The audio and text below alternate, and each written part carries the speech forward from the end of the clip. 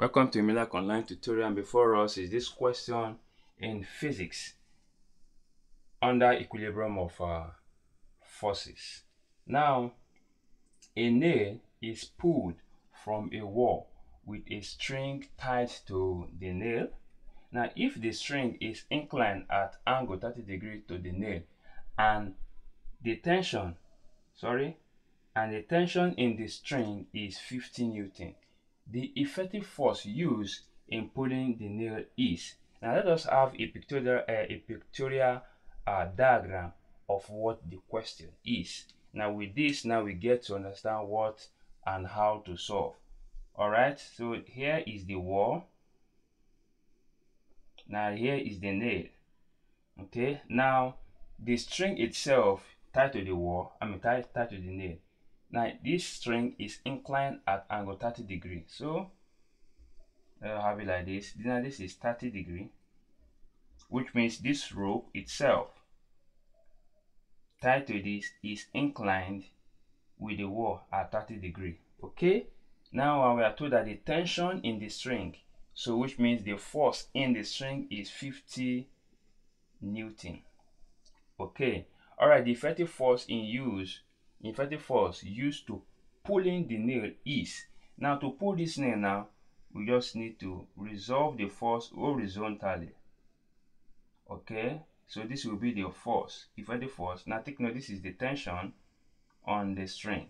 Okay, so to resolving this now, this horizontal, we can still have it here.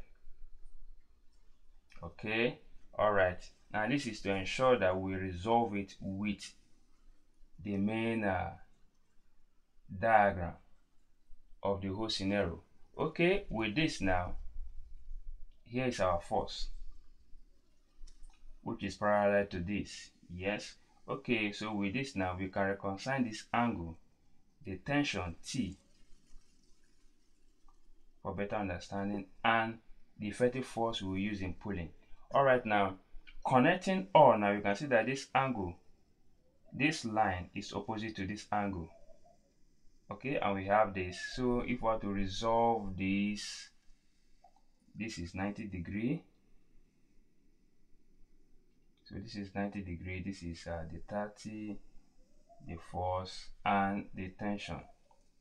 So right now with this, now we can now say this is opposite, and this is what, hypotenuse, which is sine equals to opposite over what, hypotenuse, sine theta. So here we have sine theta, which is sine 30. Our opposite here is F over the tension. So with this now we can resolve. So our F here, the effective force, will now be T sine 30, and sine 30 that should give us 0.5, and our tension here is 50. So here we have 50 times this is 0.5 in fraction 1 over 2, so times 1 over 2. So 2 here 1, 2 here 25. So our effective force here is 25 Newton. Simple.